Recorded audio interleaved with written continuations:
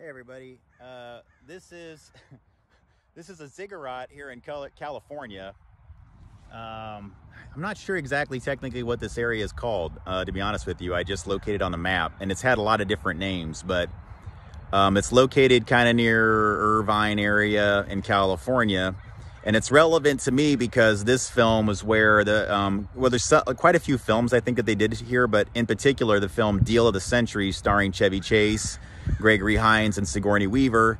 And it was about defense contractors. It was about sort of like the competition between various defense contractors in competition to sell weapons to various countries around the world. And I learned about this building that it was actually built for Rockwell International. And then because it was around the time of the Vietnam War, some of the business was winding down, and so it never got occupied for any actual defense projects.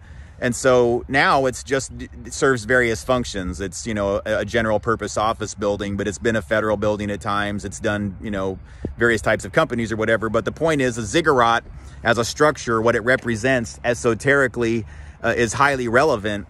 And the shape and the stacked pyramid nature of it, the way the cornerstones are aligned, very relevant. This one in particular has 33.33 degree alignments, 333.33 degree alignments, and I believe a 30.33 degree alignment. It's pretty interesting. And it was through this exact Ziggurat, okay, and watching Deal of the Century, that gave me sort of the etheric link using the 33 and the third degree line. It gave me that etheric link to start researching an area that was well beyond up there in Northern California, well, not Northern California, but north of here, near like the Victorville, Apple Valley. Actually, it's Lucerne Valley area. So when you follow the line that goes from this Ziggurat right here, okay, at 33 degrees, 33.33 degrees from the top, it winds up going across the valley up into California and goes across the Twin Peaks, Lake Arrowhead, kind of Big Bear Lake area, near, oh, is it Skyline or something like that's the name of the town?